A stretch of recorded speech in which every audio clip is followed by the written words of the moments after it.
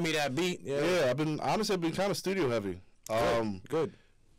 You know, that's the thing people don't see is that, you know, they say, oh, you made this beat. Oh, you in the club DJ. And it's like, you don't understand the hours that goes into it. Especially, no, I didn't want to say especially DJs because that's not fair because producers do the same thing. Producers are doing their craft and making their beats. That's a fact. And, that's a fact. You know, once they have the artists and whoever they want to get on the track, yeah, it's nice to see people perform it, but you don't see the hours and months and sometimes years. Yeah, because people don't see the behind the scenes. Nah, I know, that's what I'm saying. So, like, it's humbling, but, you know, I can say this between anyone that's in the studio, whether they're a DJ, a producer, a singer, a songwriter, whatever the case may be, that's peace. That's really peace. You get, it really is. Like, you get it, you get into that, and it's just, it's relaxing, basically.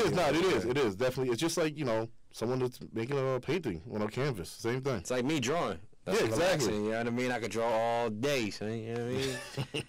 Let me roll something up and I'm drawing, bro. Exactly. Like, all jokes aside, bro. Like, that's where I come up with my best creations. All jokes aside. If I'm like sober and I'm just chilling and I'm trying to draw, not gonna lie, sometimes it'd be dope.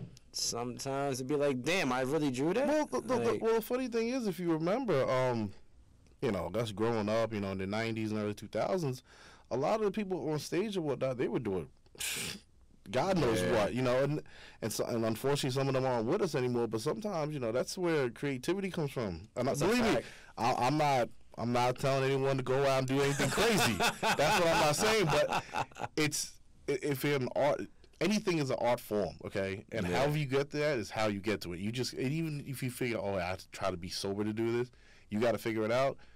It's going to take time. You know, you have to get into your peaceful zone. And once you're in your peaceful zone, you can do it forever. Yeah.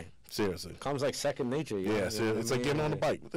Literally. Yeah. Once you learn how to ride, you good. You Gucci. There ain't no forgetting, no nothing. You feel what I'm saying?